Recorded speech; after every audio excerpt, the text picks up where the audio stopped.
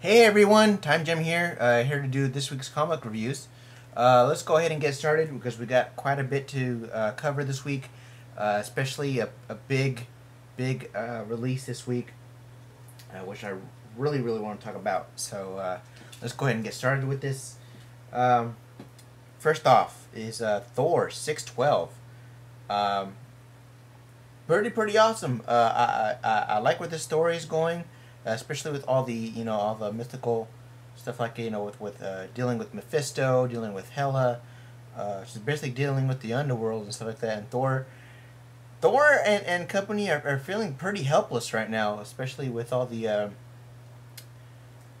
with these fallen Asgardians that uh, they basically are um, cannibals. They're basically cannibals or zombies, I should say. They're more like zombies than they are anything. That they eat the flesh of uh, fallen warriors, fallen Asgardians, and they want to feast on Thor. Excuse me for a bit. But yeah, pretty good stuff. Mephisto's in this, and he offered to deal a deal with Thor, the last part of the issue, and Thor just basically just stonewalled him, like like he didn't even say a word. He's like, okay, Mephisto's like, okay, I just thought I'd ask, but hey, here you go, welcome to hell, and that's basically what happened. He walked into hell. So it's not the first time Thor's been in hell, but um, this may be one of his greatest adventures in hell. Thor 612. Next up for Marvel is Secret Avengers #3. This was really good. Uh, we find out what Nick Fury's been doing after the siege, where he's been, or more than likely what he's doing with another group. I guess he's with the Secret Warriors, and now he's with this organization that's uh,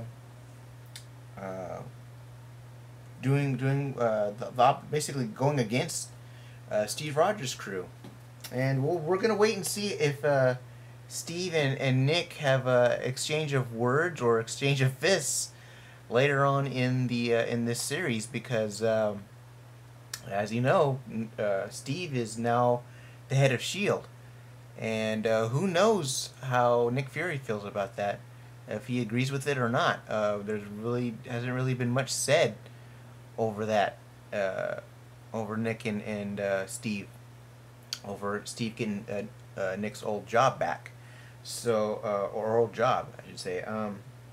Good stuff. Nova possessed by that crown thing is really kicking butt. Um, Man, it's gonna be hard to figure out whether they can stop him or not, because this big Centurion thing tried to stop him, took him out. Nova took him out in one hit, and really bad. And but the only thing I guess I'm nitpicking here, but they said the crown and the people on Mars, or the creatures that inhabited the crown or whatnot, possessed them, uh, have been around since the beginning of time. And in this, they said that it was before the Celestials and before Galactus. Um, Now, correct me if I'm wrong, but didn't Galactus wasn't Galactus there at the beginning of the universe? And didn't the Celestials kind of create everything? I don't know. I'm not really digging the anti continuity stuff there, but oh, we'll see what happens. But the art is great in this. Always great art. So, Secret Avengers #3. All right, I'm gonna save that one for last. Green Lantern Corps #50. Yes, a big landmark issue for Green Lantern Corps. Um, Cyborg, as you see, Cyborg Superman returns, and I have forgotten how much I really enjoy Green Lantern Corps books. Um, Peter Tomasi, um, he left the book. He's gonna be doing another Green Lantern book, which will be out next month. But this was really good. This was really good. Syed and John Stewart.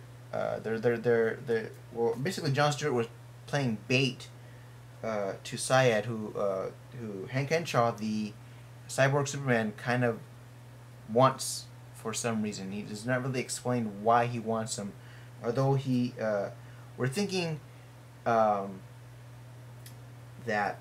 or is it Syed or Gathit? I think it's Gathit. I think it was, if I remember correctly. I'm getting confused with the two books. Anyway, we see that another. It may have been the corrupt Guardian that was talking to Hank Henshaw in this one. Why he wants him for some reason, and Hank Henshaw has a power battery in him. How did that happen? We don't know yet. And it was very well written, but we've seen this story before from Cyborg Superman. He wants to die. He wants to die. But if he wants to die, he's going about it the entirely wrong way. I mean, he's doing it. He's really doing it the wrong way, and I guess that's sort of his fatal flaw, I guess. But still very well written. I'm liking where this Tony Bedard is going with this. So, landmark issue, Green Lantern Quarter 50. Pick it up if you're a Green Lantern fan. Speaking of Green Lantern, Jeff Johns is still doing a great job in Green Lantern number 56. Hector Hammond has come back to, I guess, kind of give Green Lantern a hard time. Laura Freeze is out trying to find out where Santa Claus is. He wants to find Santa Claus because he knows Santa Claus will give him all this stuff that he wants. And we do get a kind of a glimpse into Laura Freeze's mind as to why he is so greedy. Why is he so wanting stuff? And we get a picture of his mind that he was kind of separated from his parents and from his family. Maybe he's, wanting a family, and maybe he's just feeling material things for that gap he feels in his heart. That could be the case. And the entity that embodies the orange light has now possessed Hector Hammond. So we will see what happens to Hector Hammond and the entity, along with the other entities that have been scattered throughout the entire continental United States. What happens with them?